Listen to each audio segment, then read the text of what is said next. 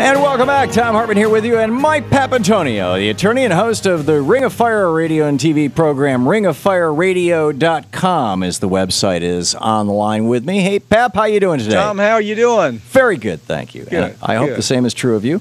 Everything's good. So you're on a tear about BP. What burr got under your saddle here? Well, it's not just me. What you're having is the victims are tired of being called frauds. It's not about lawyers. It's about the victims who actually lost everything they have in some situation. Tom, this is one of those pigs at the trough stories that we're seeing coming out of the oil industry almost every week now. Wow. BP killed 11 oil rig workers in the Gulf of Mexico in an effort to make quick money. You know that story. Their Deepwater Horizon oil rig, 11 people died. Right before that, they killed 15 workers and severely injured 160 in one of their Texas refineries from conduct that was so egregious that they had to plead to felonies. Add to that, because of all that BP death and carnage, simply to make quick money, we started learning the story behind the story, and here it is. We learned that between 2007 and 2010, 97% of all the oil industry OSHA health and safety and death violations, 97% of them came from BP. Wait a minute, 97% nationwide? Nationwide. 97% of every time there was a violation that involved death and destruction, it came from BP. Came from one British-based company. Right. You know, BP, Tom, this is what is infuriating the victims in the Gulf states right now. This is not a lawyer story. This is the victims that are so angry about this. BP has a criminal history that makes the Cosa Nostra look like choir boys. Illegal price fixing is at least a couple times, probably more. Illegal dumping of toxins, manslaughter, perjury, lying to Congress, environmental criminality, Tom, that's too extensive even to cover on a TV or radio segment like this. It's not just in America. It's all over the globe. So now we learn that their image as criminals has become so bad that in the Horizon case that they've spent, just in the Horizon case, $600 million on Madison Avenue PR to build what they refer to as their good guy image. Mm-hmm. When you've killed more people than John Wayne Gacy and you had to plead guilty to that slaughter, it's tough to make that image stick. So here's the story. What BP's new approach is to attack their critics. Right now, their angriest, most vocal critics are the victims in the Gulf states who've seen their environment destroyed. They've seen their businesses and income decimated. They've seen their physical and health damaged.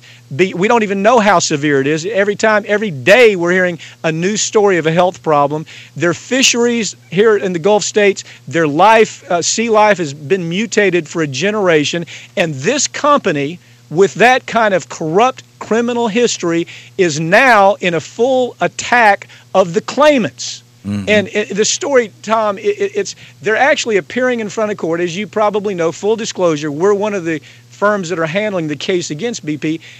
Understand, they had their 1,000+ lawyers review an agreement with the victims. And the agreement was, you make your claim. If you fall under these criteria, we will pay your claim. They went out to their stockholders to avoid an uprising with their shareholders, and they told their shareholders it was only going to cost about $8 billion. They were told point blank in court, time and time again, no, it's going to cost closer to $50 billion. But so what they've done is they've lied to their shareholders. I don't know who's going to handle the case that comes out of that, but they've lied to their shareholders in order to keep their stock up. They now have to attack the victims so they don't have to pay out as much money. Look, you know, I handle the biggest cases in America against some of the most corrupt industries, all the way from tobacco to the pharmaceutical industries. I have never seen this level of corruption that we're seeing out of BP. Wow. And you know, you say full disclosure, you're a litigant or a participant in this. I would say therefore, you know what the hell's going on. Oh, I'm right in the middle of it. We're seeing, but what we're really in the middle of now is this is what they've done, Tom.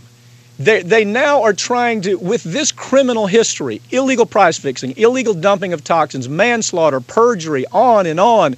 With this kind of history, they are actually calling the people making claims frauds, which is it's insane. I mean, there's no way that a fraud claim is ever paid by this facility, but this is the story they want to tell. And what they're doing is they're buying full-page ads basically calling people frauds if they make a claim, trying to get people discouraged from bringing claims because they're so concerned that they lied to their shareholders to try to keep their stock up, to try to keep their shares up. They out and out lied when they were told point blank, this is going to cost probably in the neighborhood of 50, maybe even $60 billion.